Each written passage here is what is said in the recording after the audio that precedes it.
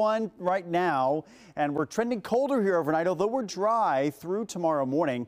A wind chill down to 24. So yeah, that easterly breeze certainly has a bite to it. Most of the metro in the 20s for those wind chills. Blue Springs 24 degrees, feels like 29 right now in Leawood, 25 in Grandview, and 33 in Gladstone. So a cold evening. I was expecting the clouds today. We were forecasting mostly clouds with mid and upper 30s. We officially hit 35 today at the airport. So that's another verified forecast from Fox 4. We are certified most accurate here in Kansas City for the last 3 years running. So the clouds do kind of insulate us a little bit tonight. Temperatures only dropped to about 28 here in the metro. So below freezing, but not a big drop for Friday morning.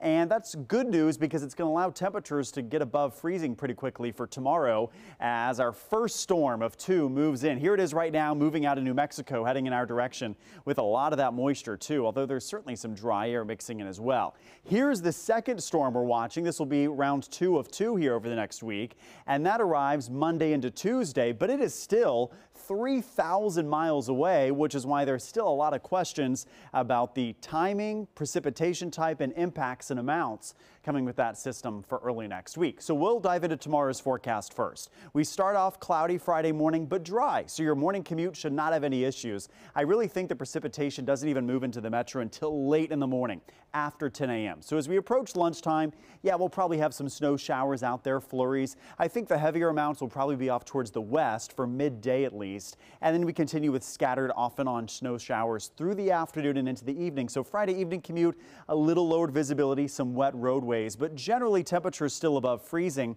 And I don't think we see any major accumulations until after sunset as this snow continues through about midnight. Then it tapers off and we're mostly dry for the weekend. So again, temps above freezing for the falling snow tomorrow, which is why it's going to be hard to accumulate. About 34 to 36 degrees. Just a few hundred feet up is where it's below freezing. So that's why it's going to be mostly snow tomorrow, just having trouble accumulating here at the surface. So right now I'm forecasting anywhere between nothing to up to 1 inch. Probably most of the metro may see a dusting on some grassy and elevated surfaces. Most of that's going to be later Friday night. The potential for maybe an inch out towards Topeka and the Turnpike as we head into Friday night, but the bulk of us not seeing impactful snow. The more impactful storm arrives as our next big change Monday into Tuesday. Right now it looks like to start as rain for most of us.